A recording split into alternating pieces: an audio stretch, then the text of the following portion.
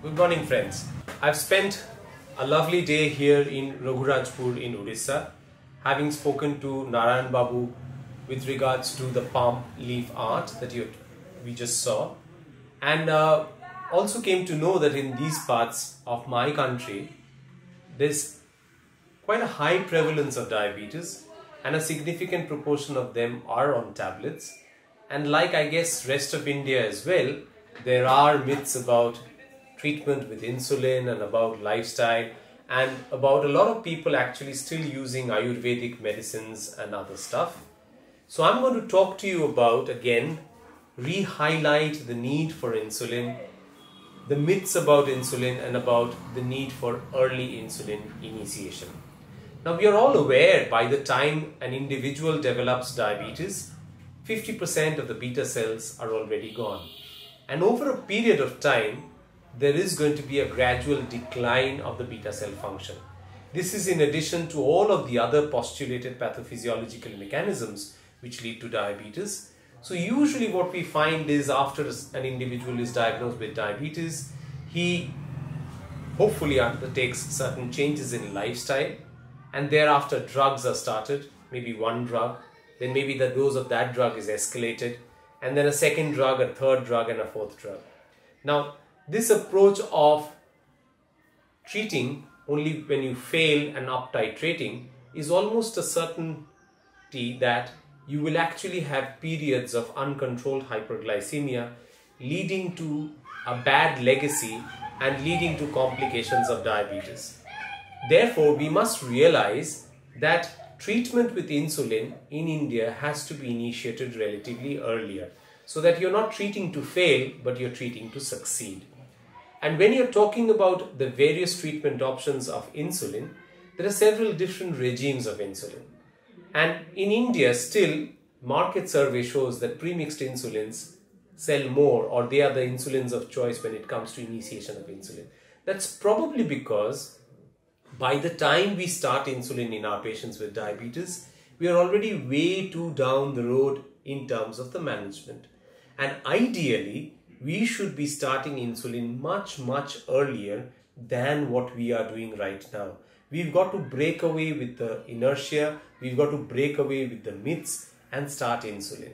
Now, when you talk about insulin therapy, there are two kinds of insulin that would be deficient in an individual: the basal insulin and the prandial insulin. If you're actually initiating insulin early, in most of our patients, you will find early on the insulin deficiency that you have will be predominantly basal insulin deficiency. So if you find someone who's not reaching targets with 2 drugs or 3 drugs, and better still if you have someone who's already on 2 drugs and you're thinking of escalating therapy and you see that the HbA1c is already above 8, it's probably wiser to switch over to insulin rather than flogging the tired horse with another tablet or 2. And if you then look at the international guidelines, for example, AACE talks about using basal insulin therapy after 2 drugs have failed if the HbA1c is more than 8%. There would of course be other circumstances where you would initiate insulin.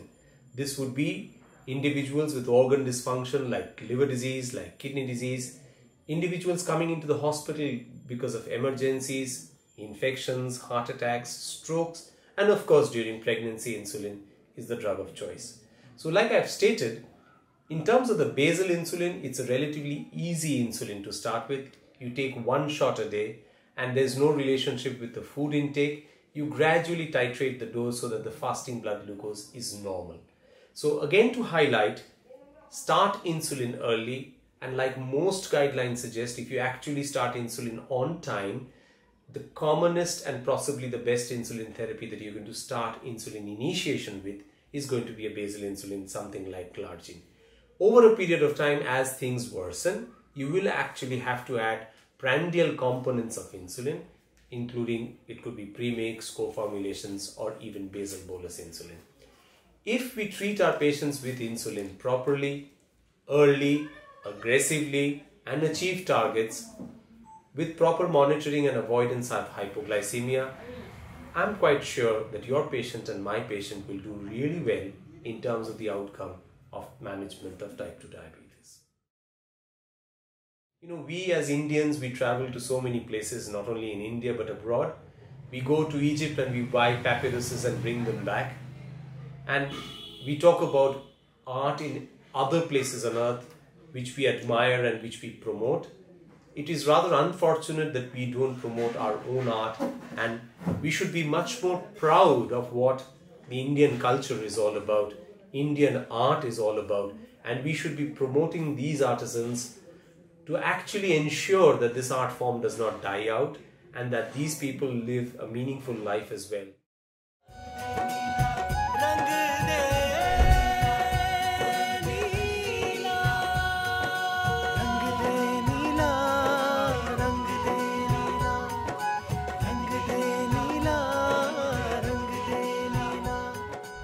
My name is Dr. Unnikrishnan and I'm going to start speaking now.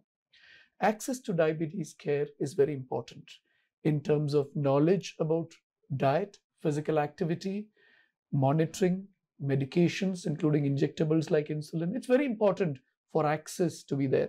And we know that the burden of diabetes in the world is huge. And in type 1 diabetes, insulin is the treatment of choice.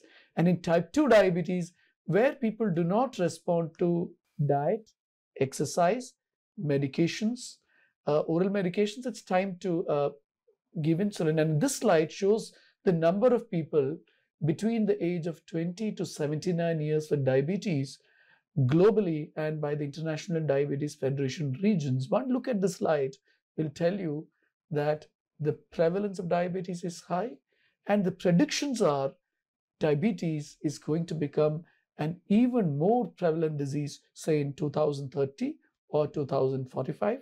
So the prediction is the global burden of diabetes is set to increase by a significant proportion over the next few decades or so. This slide again shows the number of people with diabetes globally and by IDF region. And in fact, you will see the increase that is projected or is occurring is highest in Southeast Asia, which includes countries like India. So I think it's very important that we as Indians understand that diabetes is a huge epidemic, and the burden of diabetes complications is such that we in our country need to be prepared to treat patients so that they do not suffer from diabetes complications. And better still, if we can prevent diabetes, especially type 2 diabetes, it can be prevented, and we can prevent it through lifestyle modifications. That's very important for the world and for India as well. The question here is also that if you look at diet, exercise, monitoring, medications, and of course we are talking about insulin here, and specifically with regard to insulin, does everyone have access to insulin? Well, 33 million people with type 2 diabetes do not have access to insulin, and this number is slated to increase because if you look at Professor Sanjay Basu, who is an assistant professor of medicine at the Stanford University, it is reported that he said that current levels of insulin access are highly inadequate compared to the projected need. And it's very important that countries like countries in Asia and Africa, where the diabetes burden is felt most. The diabetes is a disease where the huge burden of the disease coexists with problems such as accessibility, affordability in the real world. So we need to, be mindful that diabetes treatment is helping everybody with the disease, and we are reaching out to all the needy people in the world who need diabetes care. So if you look at what the WHO has said, people with diabetes who depend on life-saving insulin, there are some people with type 1 diabetes, for example, they require insulin. And it's important that access to an affordable insulin is very important to people with type 1 diabetes, because type 1 diabetes is an endocrine disease, as you know, with insulin deficiency, and insulin is the treatment which is life-saving for people with type 1 diabetes. Indeed, people with type 1 diabetes, we know that if insulin is given and glycemic parameters are corrected, people with type 1 diabetes are actually protected from diabetes-related complications. So friends, insulin access, affordability and quality, particularly because we're talking about type 1 diabetes here, and of course insulin requiring people with any form of diabetes who require insulin and who need insulin, I think all the stakeholders involved in diabetes care should prioritize affordable, availability of insulin, which is especially in life-saving situation to people with diabetes who require it.